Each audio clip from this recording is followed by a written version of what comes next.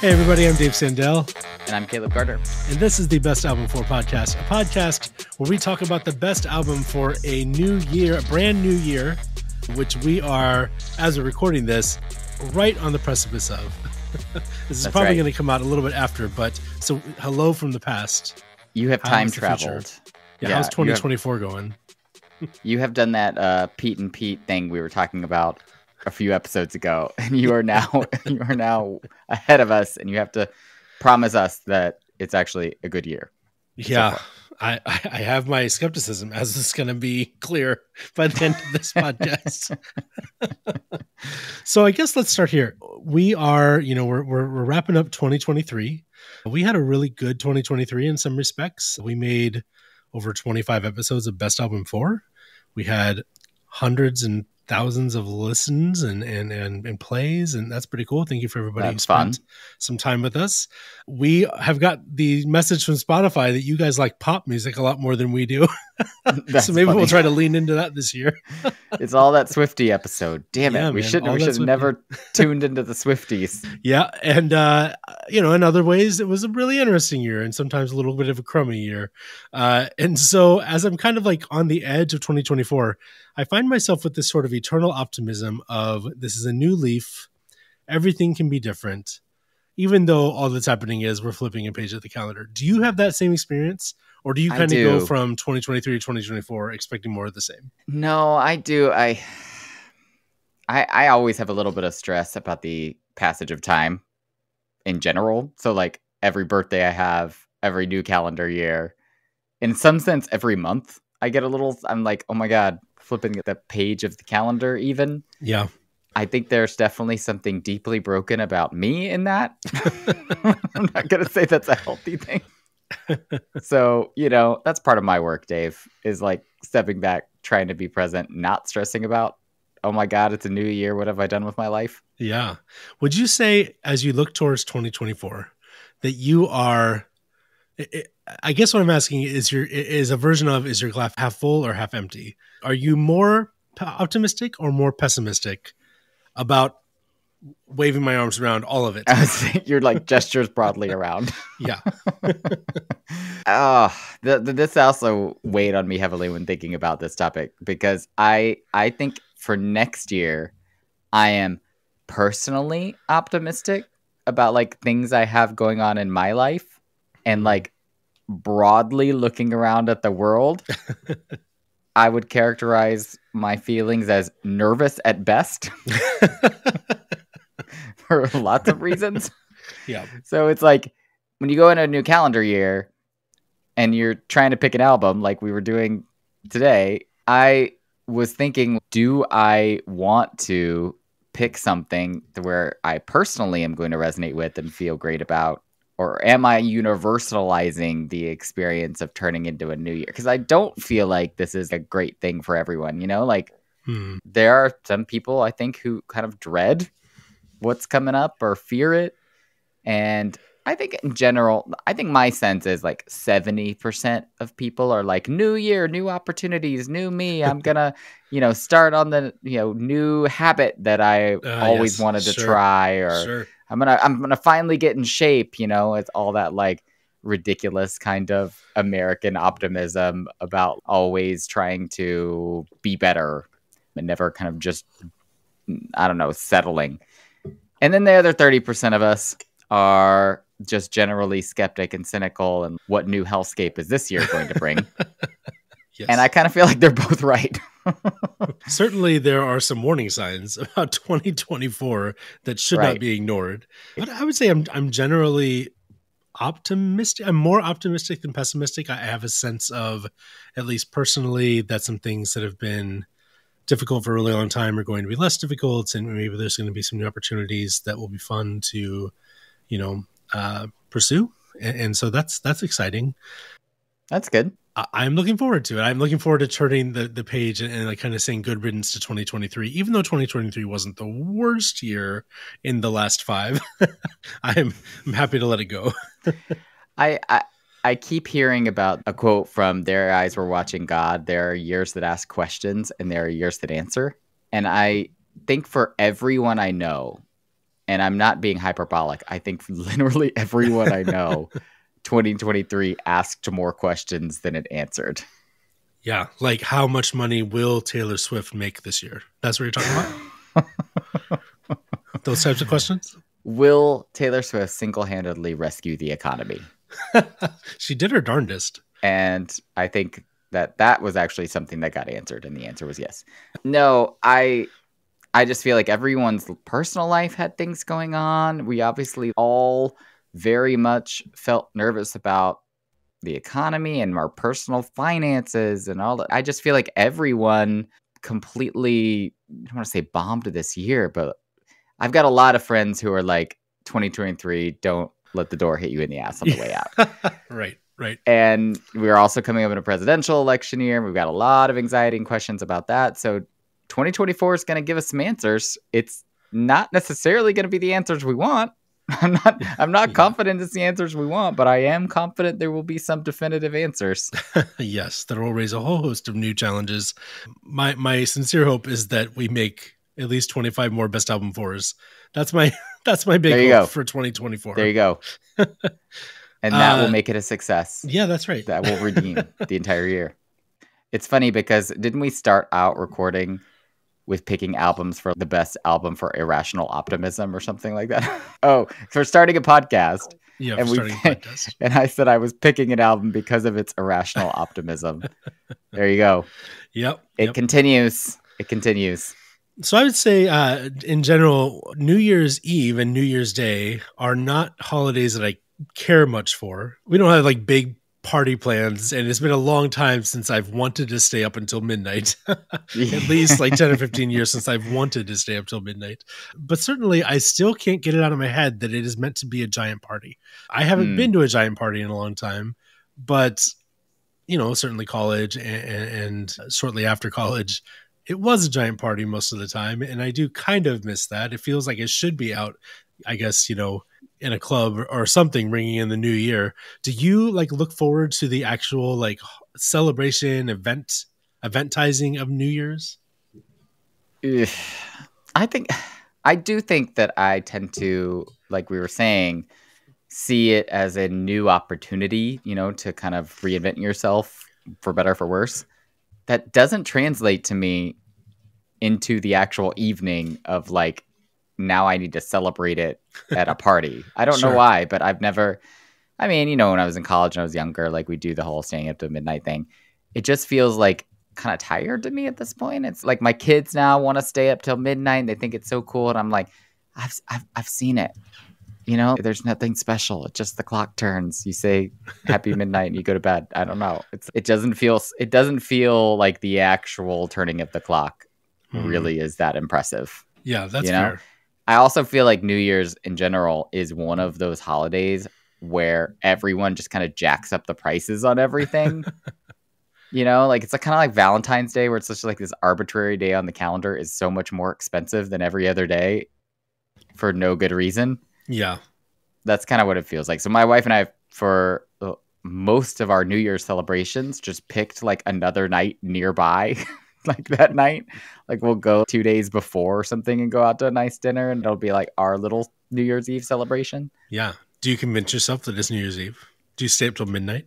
We do not do that. We do have a tradition of kind of asking reflective questions about the last year and trying to remember what happened, Yeah. What would you say as your one last question, as you're kind of leaving 2023, what brought you the most joy on a regular basis this year? Besides for talking about music with you every week, of course, this genuinely did bring me joy. I just carve out time to talk about music. What other years have we had that? Heck yeah. Probably haven't done that on such a regular basis since college. So that's definitely brought me joy. What else has brought me joy? You got the standard things like my wife and kids, but that seems pretty dull. I'm going to pull out that clip. Send it to your wife and kids. I don't know. I honestly feel like this year for me was a lot of just like enjoying. How do I put this? I've worked really hard for a lot of years to do exactly what I want to do every day. Mm. And I kind of feel like this year, and to some extent last year, but really more this year, kind of has felt like I've capitalized on that and just enjoy where I'm at. Mm. I You like know? that. Yeah, that's good.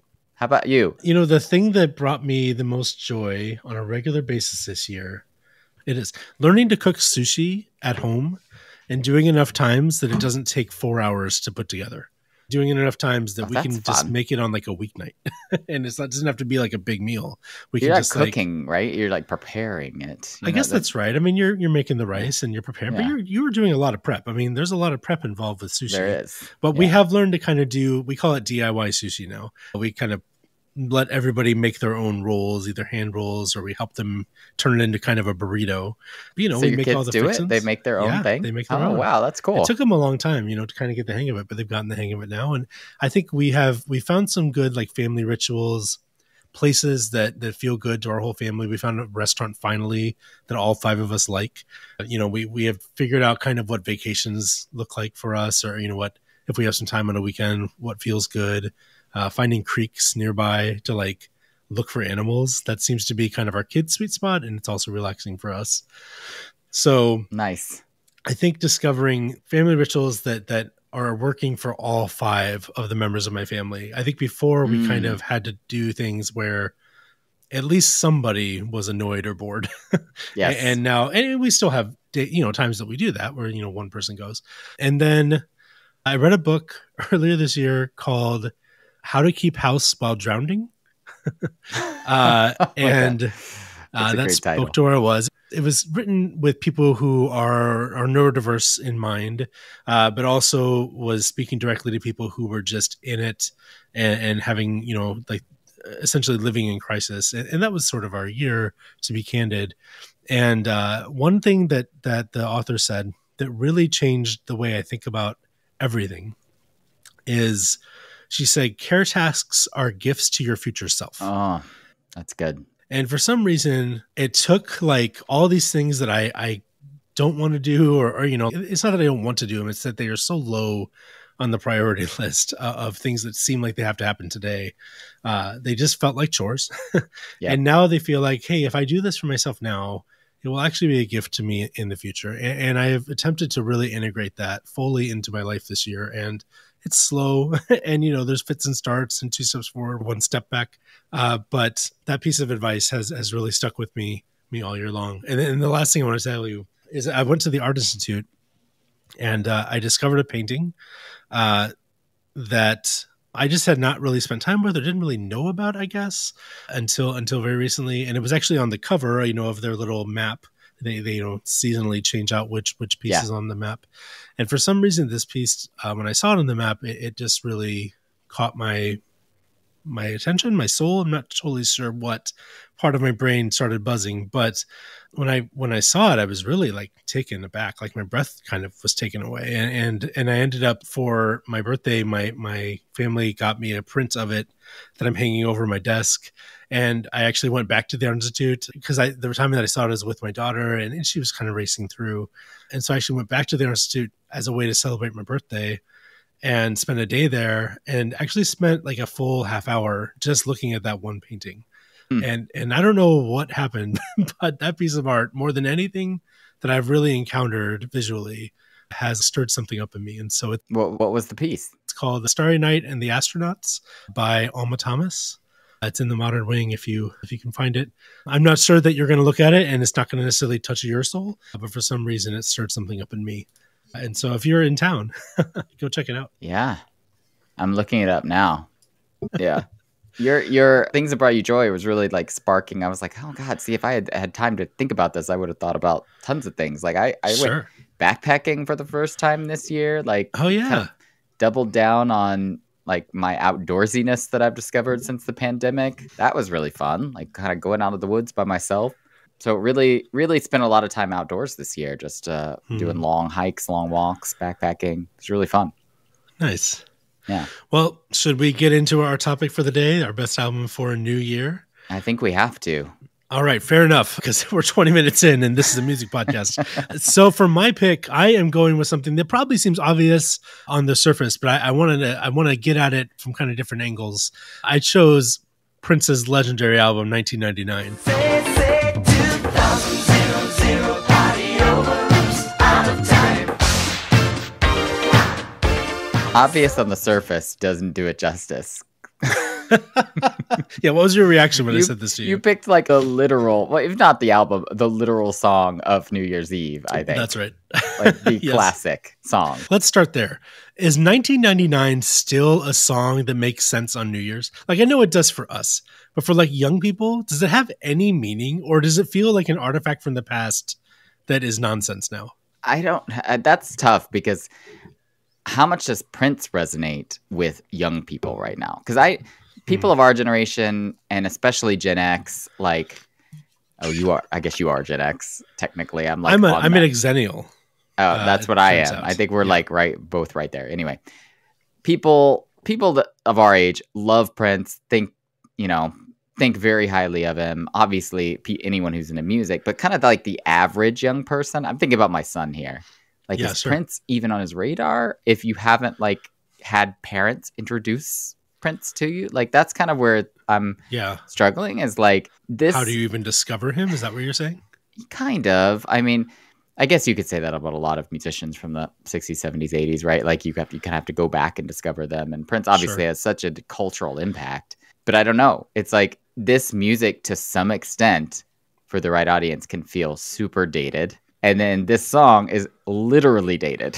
Yes, it has a literal date in the title. Literally. And sounds like the 80s. I mean, and this album was essentially the template for all other 80s music, especially new wave music, but for most other 80s music that followed it. Yes, this is the 1984 of music. It's the Back to the Future Part 2 of music, where it's like anytime you put a date on something and you think it sounds so futuristic and then that date passes. Sorry, like it's gonna feel dated. But this song is still a banger. I mean, it's so much fun. Every time it comes on, I get really excited. So at least for me, it still does it. When you were listening to it growing up, did 2000 seem like a big deal? It felt like a big deal to me. Like 2000, and this song felt like it was pointing to something. Even though, this album comes out in the early 80s, this song continued all the way through the 90s to feel futuristic and prescient, and this is a literal soothsayer song. Like he saw the future. Did that feel that way to you too? Yes, absolutely. I mean, the year 2000. Do you remember that Conan O'Brien sketch? In the year 2000. Yes, in the year 2000, which again feels so dated now, and so. But I think it was like meant to kind of be, obviously a little ironic. So I think that's okay. But that's in my head. That's what I hear when I think about the year 2000. But like the reason why that was funny is because that's how we all felt about the year 2000. Like it felt like the future. It's not just everyone who gets to live through the turning of a new millennium, right? And so I do think there was some very apropos celebration and like, oh my God, this is the future, because that is a pretty big turn of the clock. Like the reason why 1999 feels like you're on the edge of something big. So to that extent, I think it was warranted, but it feels like so long ago now. It does feel like a long time ago. And I think the Y2K panic that you and I lived through essentially being an utter thud when like nothing happened. And there was so much. I mean, did you think something was going to happen? Were you worried about it? Here's what I would say. From like January through like November, I was really worried about it because everybody was really worried about it. It was on the news all the time, and we still watched the news back then. It was on every like magazine cover. Every newspaper was talking about Y2K. There was a Y2K bug. All the banks were going to shut down. Money was going to be worthless. Like essentially all records from everywhere were going to be eliminated unless there were paper backups. And we were going to go back to the Stone Ages where computers didn't even work. And this was kind of, now imagining computers not working, I actually don't know how we would function as a society anymore. Yeah, right. But at the time, even, it felt like, oh, that's going to be a big deal if computers stop working and like never work again. I don't know what exactly we thought was going to happen. But I was definitely in a state of like, panic is the wrong word. It was more like, I can't wait to see what happens because I think this is going to be wild. And I was young enough I was in college. I was young enough that, I felt invincible. And so it didn't feel like anything bad was going to happen to me. It just felt like this is going to be very interesting, and the whole world is going to go crazy, and that'll be so fun to watch. I think sometime around December, I realized I don't think anything's going to happen. Yeah. And it started feeling really overblown. You were a little younger than me. How did it feel to you? I thought it was dumb. The whole way through? The From whole day way one? through. Oh, The wow. whole way through. I was like, this is really stupid. It's going to be fine. This has been overblown. Why were you so sure? I remember showing my parents this because they were like, I don't know. And I remember going on my little PC at home, whatever we had, and going to like the clock on my computer and literally just changing the date to past the year 2000 and it just being fine. And I was like, so you're telling me that my computer is completely okay with it, but the sophisticated computers that run our country and the banks can't handle it. I was like, what the fuck are you talking about? Right. I mean, to be fair, that wasn't the idea. The idea was all these things were on old tech, old DOS type tech. There weren't enough digits. Isn't that right? There weren't enough digits to handle. That was and I was like, come on. Like that just, it seems. So that isn't true for your personal computer.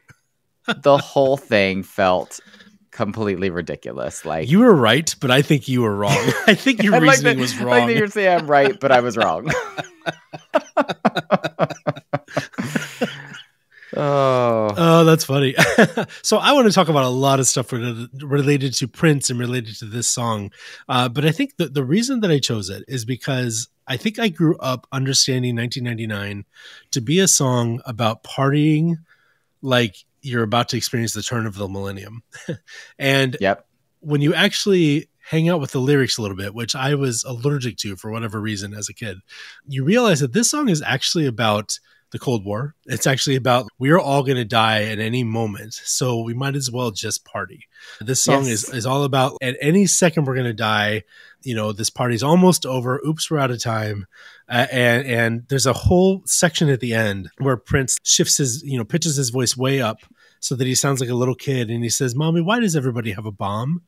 And it's like happening over this as like kind of this groovy, funky rhythm and beat is sort of just lingering in this weird kind of tense and unsettling way. Like it's kind of left the party zone and it's entered more of a kind of like weird rhythm that bleeds into Little Red Corvette, which, by the way, we're going to get into is just the greatest song.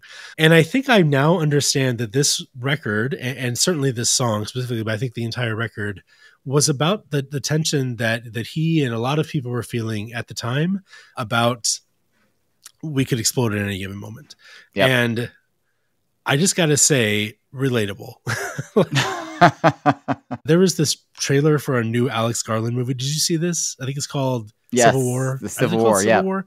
And if you all haven't seen it yet, essentially it's what you think it is. It's a big blockbuster movie about an American Civil War, and it's a little unclear from the trailer what exactly is underpinning everything, because California and Texas are apparently allies in the movie, so it's a little strange. But I was very stressed out watching the trailer, even though it seemed kind of stupid. Yeah.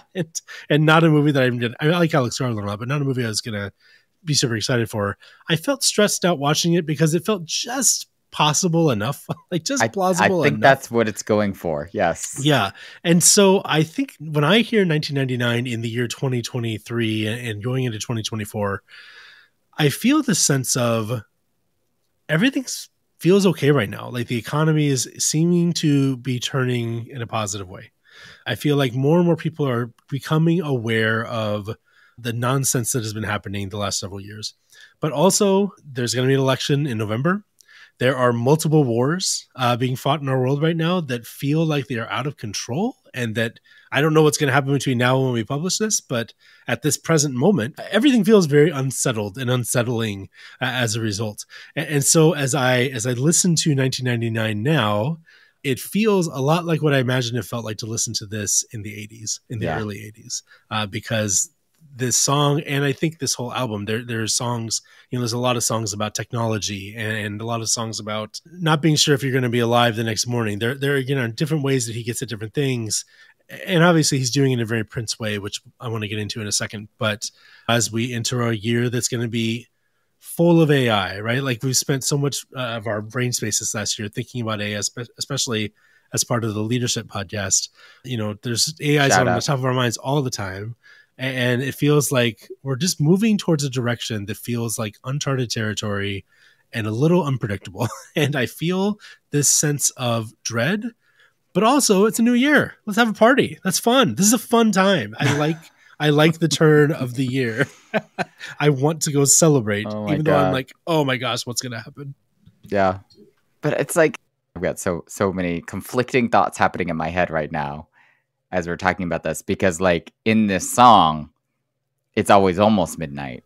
And the whole point of the Yes, Cold War true, was true. it felt like it was always almost midnight, right? Yeah, fair. So what do you do when you put on the song, but then it actually becomes midnight? You go to you know what I mean? It's like in real life are going forward, and you're going to go into the next year. So that's where it feels a little like, does it kind of deflate the impact of the song when you're like, oh no, we actually have to keep moving forward? I don't know. I will say I was also surprised when engaging with this song as an adult, and you're like, oh, this song is about nuclear proliferation. Cool. Yeah. Okay, then. But it does give it, not surprisingly for anyone who like engages with Prince as an adult after having grown up with him as a child, a new depth. Yeah, absolutely. So I want to talk a little bit about that. I know that we're going a little long on this part, but I just want to talk about Prince. Prince is an artist who I'm not going to call myself a scholar of Prince or like one of Prince's biggest fans. I came to Prince pretty late in life. I think growing up, Prince felt both like a deviant and like a sexual deviant who I either because of our church background or just being a kid in like small town Iowa in the 80s and 90s, Prince felt like weird, like a little. I didn't know what to do with him. He had this vibe, I saw him on MTV with assless chaps, like performing music. There were concerts that I would see footage of where he's in a trench coat and a Speedo. Like it's just a very different vibe than I was used to. And he's got this very unique aura about him where he's very feminine, but he comes off as one of the more masculine men that I can remember experiencing in my life. But he's got this like gender fluidity and this like feminine mystique thing going on that is very hard to put my head around, even now that those things feel less out there. Like now that this is just kind of the world we've lived in has gone a different direction than where we were in the 80s and 90s on like sexual spectrum, or like gender spectrums. And so it feels a little less weird looking at it now, but at the time it felt like, what is happening? And I didn't really know how to engage with that. I remember in the early 90s, when my understanding is both because of a personal reason and a professional reason, changed his name to a symbol and was the artist formerly known as Prince. Yep. We just made fun of that relentlessly. We just thought it was the stupidest thing we'd ever heard. And it was very hard to find my way into his music. And I'm curious, and I eventually did, I want to talk about that too, but how did you experience Prince growing up? I mean, I very similarly. I mean, I do think he's one of the first artists when I was listening to music. There was obviously like Bowie and like some other artists before that pushed gender boundaries, I think, in ways we probably underappreciate. But I similarly, like experiencing Prince in real time, you're like, oh, okay, you're singing about sex and you're clearly very hyper masculine, but also you changed your name to a symbol that is clearly like a mix of the symbol for woman and man, And so my little conservative Oklahoma brain didn't know where to put that. I mean, that's what it comes down to. I mean, I so much appreciate Prince now, obviously, in retrospect, and engaging with his music and what he stood for, and just the artistry alone, much less the like willingness to push those kinds of gender boundaries in the 1980s, in the Reagan era. This is, I don't even know, like just his personality alone, like take the music away. This guy was magnetic. He would not have been able to get away, I think, with pushing those kind of boundaries if it wasn't for the magnetism of his personality and the artistry of his music. I read an article. I'm trying to remember what this was about. It was some kind of retrospective of a movie, I think, that was made. And it was a story about like Prince meeting Matt Damon. Okay, I don't know And this. Matt Damon's just like casually trying to make conversation with them. And he says, "So, you live in Minnesota, huh?" And Prince goes, "I live inside my own heart, Matt Damon." It's just like, what? Like, that's the kind of like, just not a like on any kind of playing field that you and I are playing on. Yeah, Do you know what I right, mean? right. Every interview I saw with him, it felt cryptic, and like he was in on a joke that we didn't know about. Yes, that's right. He had some. Seven is one of my favorite Prince songs. Do you know Seven? Yeah. All seven men will watch them fall. We stand in the way of love and we will smoke them. And it's just an amazing song. Even in the '90s, when I was like unsure what to think about Prince, it was an amazing song. And that song, reading its lyrics, does not seem to have a central point of view. I don't know what he's saying there. And as I tried to understand more about it, it seems like anytime somebody asked about it, he just kind of had this sly smile, and he was just unwilling to tell anybody what he was talking about. But it was clear that he knew what he was talking about. And I think that's really, really fascinating. He just lived in his own orbit in a way that doesn't feel like he was crazy or anything. And people were so drawn to it. And he was such a captivating, he's certainly my biggest, the question is, who is the artist you wish you could have seen perform? He's certainly, Oh my God. Dude could shred.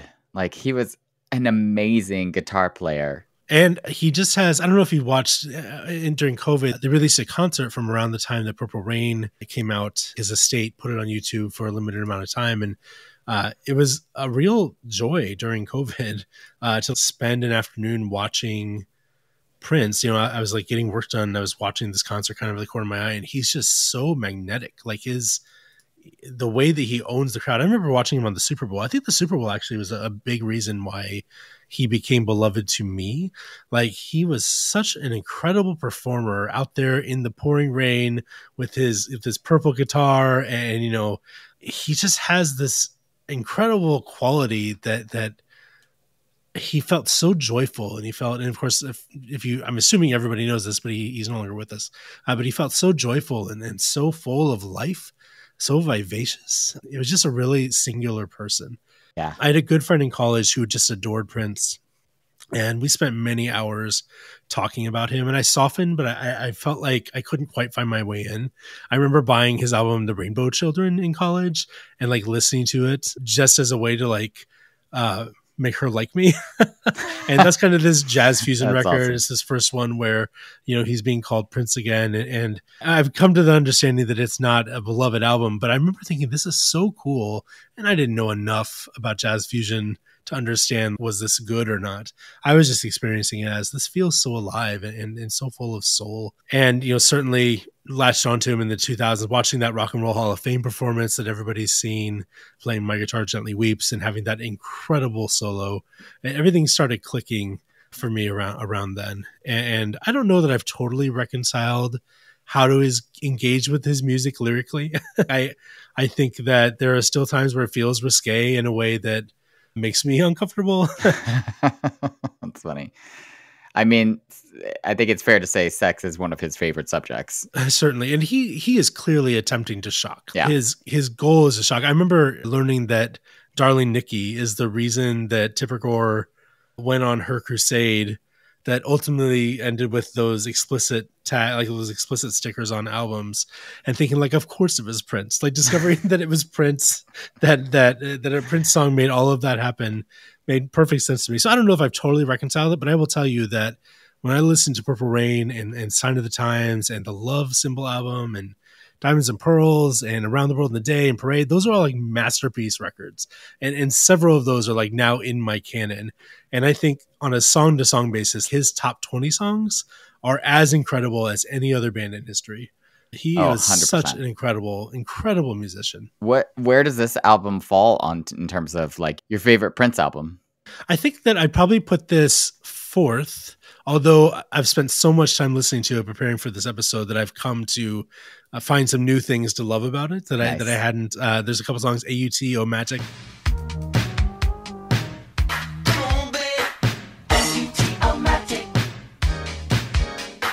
I don't know if you pronounce that Automatic or AUT-O-Matic, but that song is so fun. I think I was discovering the kind of lineage of drum machines and synths in a way that, this is going to sound like me making stuff up, but it kind of connected like Sly Stone to Radiohead. Like I felt like this kind of bridge between things that I love. I love Sly Stone. I love his soul music and his big party anthems and communal aspect of his music. And I love his growl, and Prince has all of those qualities. And of course with Radiohead, I love their gorgeous chords, and I love the way that they play with drums and the way they play percussion and the way that they find these grooves and make music just by kind of messing around with them and continue to tweak and move elements around. And Prince was doing those things. And I think that Prince creates a template with this album that almost elevates drum machines to a level where they're taken seriously by musicians. I bet there are a number of electronic artists who had 1999 and listened to 1999 and were deeply influenced by it, because a lot of the things that he's doing here with these pre-programmed drums feel similar to things that I heard like Autechra or IFX Twin. Yeah. Obviously it's not the same sound, but there's some element to it where you take kind of this lifeless thing and you infuse something into it and you find this groove. So I would call 1999 my third favorite record now, because I've just found new things. But Sign of the Times, number 2, and Purple Rain, I kind of appreciate why people call Sign of the Times his best album.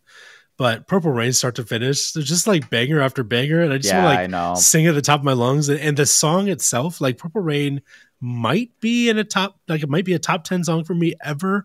And so, and the album that has Purple Rain on it is the album. Like if I had to choose one album to exist and all the other ones went away, I would choose Purple Rain. So it is my favorite.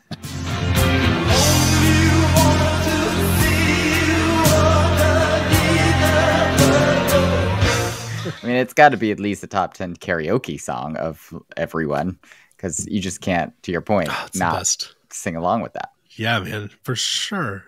What is your relationship with Prince? Like, how does he fit into kind of your personal canon or your personal music journey? Yeah, it's been tough for me. I think similar to you, I had to find my way into him later in life.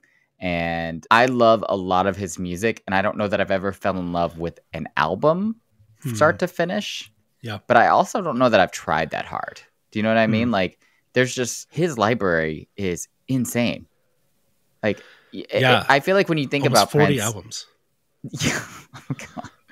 I feel like when you think about Prince, you think about a few key songs and albums from the 80s, but actually his library stresses me out in terms of like, do you know what I mean? Sure. And so I think I've kind of settled on kind of those essentials playlists, or kind of the top, do you know what I mean? Like the bangers that everybody knows, and they've kind of made their way into some of my canon in terms of playlists, but never the albums. I just haven't really spent a lot of time. I think I've ran through Purple Rain a couple times, like kind of the ones that everyone would know, but never had any special relationship with it. But I will say that one reason I keep coming back to him is because we cannot underestimate his influence. The people who have either directly covered him, just put his songs on their albums, or made famous songs he wrote, like the one I'm thinking of is Sinead O'Connor, Nothing Compares to You. It's just like you keep digging and you keep finding people that were inspired by him or worked with him, Like I think there's some like really obvious ones. Like I think about Lenny Kravitz coming up in the 90s. I think about The Weeknd, like just some people who like could not exist had Prince not carved the way. But man, he's one of those. I think we talked about this when we talked about Nina Simone, about like the more you pull back, the more you see how many people were actually influenced by her. Yeah. Like I just feel like Prince is the same way. So like when I hear all these people who, just how beloved Prince was with them, and then all these people who are influenced by, I keep going, oh God, I've got to take the time to actually dig into this. And it's not until Dave puts an album on my radar for this podcast do I actually do it. But hey, man, if you're going to choose a resolution for 2024, listening to more of his records in full, I believe that is a pretty good one. I believe that. I think this one, 1999 for me, is kind of the beginning of the Prince sound that I most like. His albums before this, there's a lot to recommend on them. There's a lot of good stuff. But the Prince that has captured a piece of my heart starts with 1999. The sound, obviously, this is the beginning of the Minnesota sound. And like we talked about before, this template for other music that comes after it. I think there's a lot of artists that we love, like Yves Tumor. Yes. Who sounds, his sound is very similar to stuff you're going to find between like 1999 and Sign of the Times, and maybe a little after Sign of the Times, Around the World, maybe Around the World in a Day. I think that like LCD Sound System, when you listen to this song on this album, All the Critics Love You in New York, Yes. tell me that James Murphy isn't Great trying to be song. like White Prince meets Dean Martin. You could cut off all your hair. I don't think they care in New York. There's these beautiful moments on this record. There's these little synth chords at the end of Something in the Water that are so gorgeous. I just want to like isolate them and play them on repeat. Or else I wouldn't go through all the things I do. There's obviously these like 9-minute sprawling songs on this record. There's these huge dance party song, DMSR. And of course, Little Red Corvette, which is just, I think, the best song on the record. I think one of his best songs, full stop. And it is kind of the first song I can point to where somebody found a way to use synths and use pre-programmed drum machines and infuse them with so much humanity and so much beauty that it turned them into a real instrument. Saturday night, I guess that makes it alright. You see, what have I got to lose? Honey, I say, It sounds super dated, right? Like it sounds like an album from the 80s. Yeah. But when I just listened to Little Red Corvette really loud in my car, it feels still like a prescient album, still an album from the future. It's still an album that was ahead of its time. And so certainly, start with 1999 if you just need a way in. It's a wonderful album. And as far as an album to think about 2024 with, where you might be optimistic, but also fearing the absolute tornado of human rights violations that may be coming, this is a decent enough soundtrack to get you through the year. It's interesting to think about like you picking an album that basically defined the sound of the 80s. Like Yes. I would say between this and maybe like In the Air Tonight by Phil Collins, like both came out, I think, at 82, right? Like inverted drum sound, that like drum machine, and that everyone just took and ran with for years and years and years in the 80s and became that Yeah. like kind of definitive 80s sound. Ooh, 81 for In the Air Tonight. It's close. It's interesting to pair that with what we were talking about anxiety and kind of the state of the world when you're turning into a new year, because Yeah. you're right. The Cold War was on everyone's mind. 82. It's like been around for a while, obviously, but it was still with Reagan and his kind of blustering, and it's still on everyone's mind. There's only been a few times, I think, in our lifetime that have been similar in terms of kind of collective anxiety. I think about like after 9/11, right? Or, I mean, honestly, after Trump was elected, like there's, like these kind of paradigm shifting things. And I think we're kind of in one of those. I would call it kind of the post-pandemic anxiety and paradigm shift, where it just feels like everything is uncertain all the time now. Like we're all just holding our breath for the next pandemic or the next thing that's going to be really bad. So I'm empathizing, I think, a little bit with 1999 and like the state of, we're all holding our breath waiting for midnight, I guess. Woof. Let's talk about your album. Yeah, because, that's whew, quite a transition. we just went in, man. We just went in on that one. That was a fun conversation. Oh, yeah, but now I feel like all depressed. I'm like, that's not where you want to be. Well, on the good news midnight. is someday I'm going to pick Purple Rain for something, and we can just have a really fun conversation about Prince. Awesome. And we can skip all the origin story and just talk about the beauty of the music. I struggled with this, I'll be honest, because I felt like it's so subjective to, has the year that you just had been shit? And do you anticipate the next year also being shit? Like it's like, to me, whether you feel optimistic when you're going into the new year has a lot to do with where you're coming from, where you're going. And so similar to what you're talking about with 1999, I kind of wanted to find something that both could kind of have that dance energy that you would want going into New Year, maybe some optimism in it, but also some anxiety and maybe like something beneath the surface. So there was a couple albums that I was playing around with. I finally settled on In Color by the artist Jamie XX.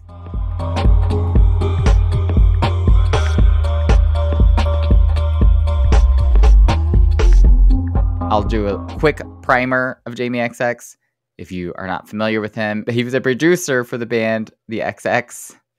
But for this album, he really wanted to come out with a distinct sound and a departure from how the XX sounds. And if you know the XX, this was a pretty big departure. I mean, there's still some of the underlying kind of electronic sounds from the XX, but this gets a lot more electronic, a lot more dancey, a lot more just fun samples and beats. I really loved this when it came out. So this album came out in 2015, which again, now feels like forever ago. But this doesn't feel like that long ago for me because I think this is still pretty heavy in rotation kind of regularly for me. But one song that was just on repeat all summer after this came out is a song on here called I Know There's Gonna Be Good Times with Young Thug.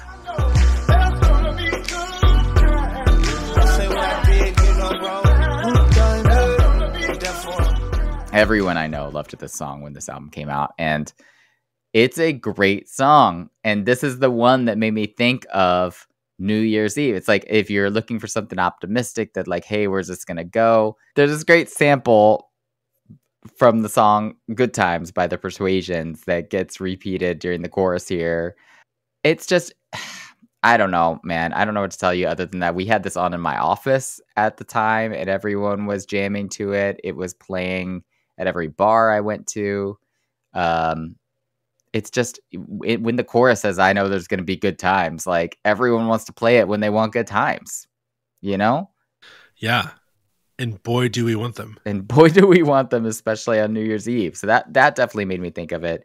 But then I was going back and revisiting kind of the songs on this album. It starts with a great electronic song, Gosh, which kind of repeats the chorus again. Oh my gosh.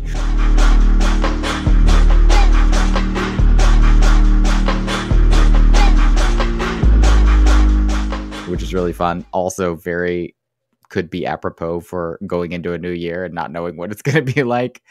It's got some more, I don't know about downbeat, but kind of poppy storytelling songs with some of the people from the XX, like Romy on the song Seesaw, or Loud Places is one that I've listened to quite a bit. That's about kind of, going to clubs, but feeling pretty lonely there and like missing people that you used to love. And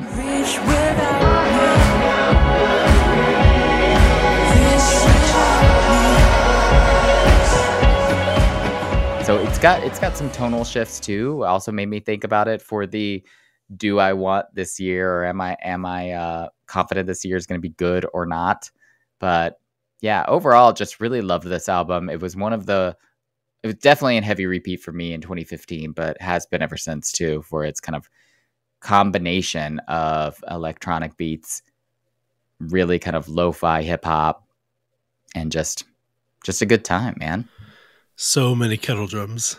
So many kettle drums on this album. It's like dance parties in a jewel case. It is. I loved this record. I still love this record.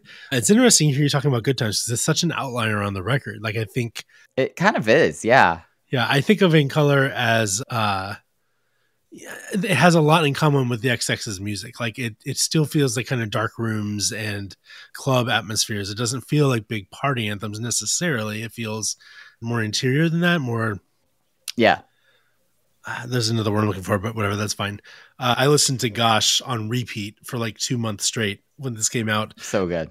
I'm one of those guys who likes more bass in my headphones than audiophiles are happy about. And Gosh, the bass in Gosh like rattles my bones, and it feels so good. Whenever I'm like trying out a new pair of headphones, it's one of the songs that I still reach for. And there's songs like Obs that is just so groovy. It's got this like really fun groovy line all the way through it. This is a great record, and a great party record, like a record. If Dave was hosting a party at his house for New Year's Eve, I would certainly be happy to throw on In Color for an hour and call it the soundtrack of the night. What's interesting to me about it is that he manages to get away from the very extremely introspective sound of the XX, but still somehow maintain those qualities in this more like dance hall vibe. You simultaneously kind of feel like you're sitting with a drink in a club or maybe about to go out on the dance floor, but also somehow alone or maybe wanting to leave that environment. And for some of these songs, I think like Loud Places is literally about that. Like I go to these loud places but I want to leave them, Anyway. I think that this is one of my favorite albums to put on as I'm going to a concert, especially if I'm in a cab with my headphones on. I go to concerts by myself from time to time. Yeah, like it's like a palate cleanser. I think on the way there, it just feels like it's getting me ready. It's warm, it's alive, it's vibrant, but it's still low key enough that I'm not overhyped for the concert. I'm just like ready to go do this really fun thing. Good. Did you spend any time with Romy's album this last year? No, I completely missed it. It came out that same week that like James Blake and Royce and Murphy and all those other records came out. Yeah. And I kept meaning to go back to it. I think we talked about how in the past that my relationship with the XX is kind of mixed. Like I know that some people really love them. I've always just kind of found them okay. Like I don't find Oliver Sims or Romy's voices all that compelling. Like they've always kind of felt like, I don't know how else to say that except to have the old Arrested Development quote, her? No, you're wrong. I'm sure I am. The XX is a very successful band that a lot of people love, but like they're just, I love I think what it is that I love the vibe and the sound more than the vocalists or the lyrics. Do you know what I mean? Like that, I've never actually felt that compelling, but like I want to like them because I like the vibe. Does that make sense? Yes, I get it. Totally get it. I was into the XX when everybody was into the XX. It's not an album that has stuck with me. This album actually has stuck with me more than the ones that the two that they put out that were pretty popular. Yeah, I mean, this one I loved more than either of those records for all the reasons we just said. I mean, there's not, maybe it's because there are only a few songs here that they even have lyrics. Like a lot of this is straight up electronic or dance. You are right that I know there's going to be good times is an outlier, but still a banger. Still so much. It is a banger. I don't want to deny it is. It's bangerhood. It's bangerhood. It's banger it's quality. bona fides as a banger. My honorable mention list is filled with records like this one and not like 1999. So I think when I think of New Year's, I think about these types of records, these kind of dance parties in a box. Yeah, I think that's what it is. Because I went straight to kind of my electronic and I was like, I want that dancey vibe. Are we getting into honorable mentions already?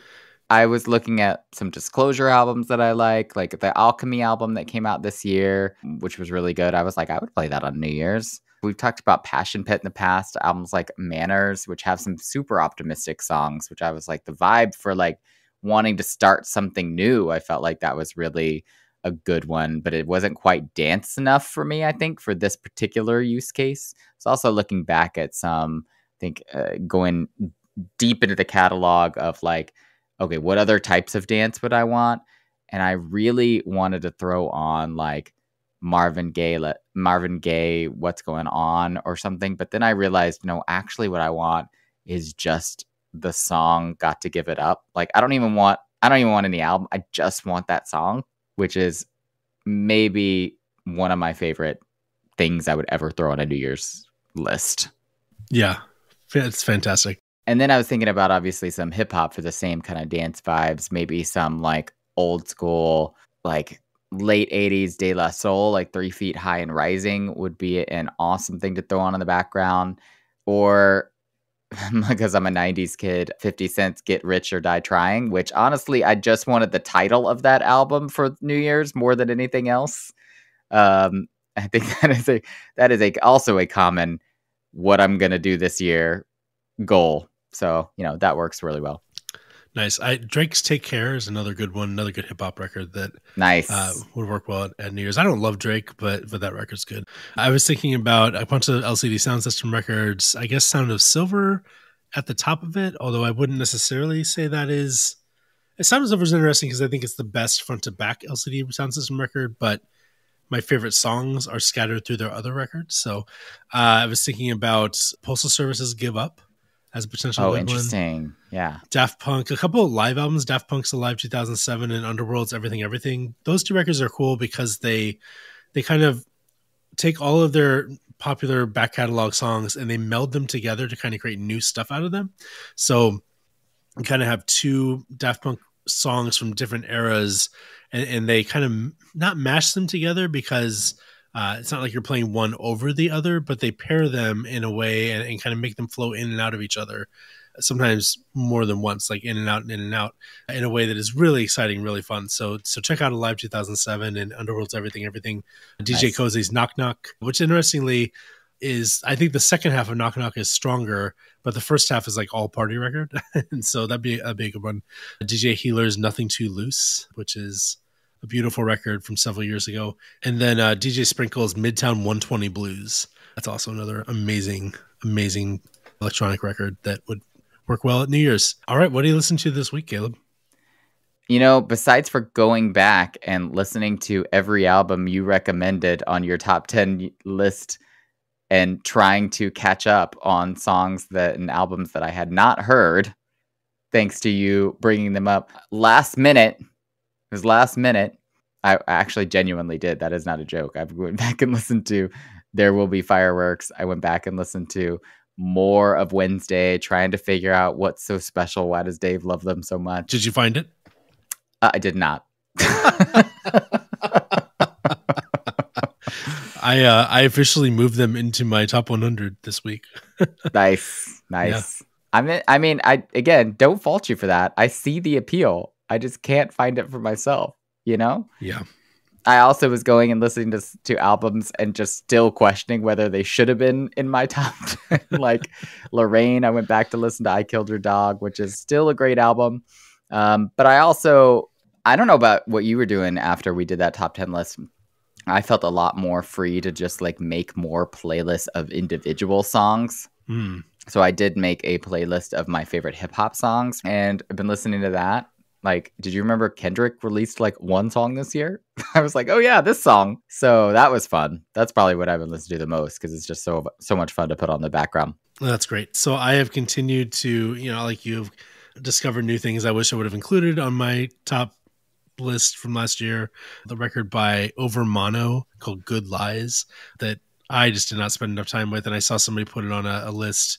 I said, I forgot about that record. And I went back and listened to it and thought, this is great. This is so much better than like five things I put on my my list. So I guess I'll shout that one out this week. Over Mono, it's an electronic record. I don't know that I've spent enough time with it to be able to kind of wax poetic about it yet, but it just has a really nice vibe all the way through it. It's kind of easy to listen to. The beats per minute is not insanely fast. It is something you can kind of put on and have a chill experience, but it's not chill like ambient music. Like it's got a nice pulse through it. And so I would like to spend a little more time with that one. And then another one was Kalela's album, but because they put that at number 1, I was like, I forgot about Kalela. So all the regrets. I feel like this year, all of December, we're just going to be in that I forgot about mode. Right. Apparently DJ Python put out a collaborative record called Natural Wonder Beauty Concept. I love DJ Python. I follow him on Instagram. I have not seen a hint that this album exists. And yet here it was on this list. I was like, what? You got to wonder if like when we miss things like that, it was just bad timing. Like ended up putting it out on a weekend that kind of got drowned out by a bunch of other people putting out a bunch of other things. Yeah, maybe. That's probably right. Or like Dave was on vacation. Yeah, that how dare you release new music when David's on vacation? Man, I am looking forward to 2024 with you picking more albums. We have some fun guests too that we're hoping to bring in. So, yes, if you have ideas for future episodes, let us know. We're probably going to go to an every other week schedule here for a little bit. You'll notice that I've been kind of putting these out every other week, kind of figuring out how to integrate a a passion project, a pet project, into other responsibilities of life and work. I would love to keep doing these every week. I think every other week's probably the right rhythm for a little bit here. Yeah, fair enough. We still want to hear from you every possible topic that you want us to cover on the many years of Best Album 4 we have ahead of us. And of course, if you're into it, share it, please. Let your friends know about it, because we would love to grow it and have a reason to devote a little more time to it this year. Just shamelessly self-plugging there. Please share this. It's okay. No one's still listening. That's fair. We're an hour and 14 minutes. It's fine. We talked about Prince for 54 of them. Which, honestly, he deserves. He does. All right, man. This is fun. All right. May 2024 be ever in your favor.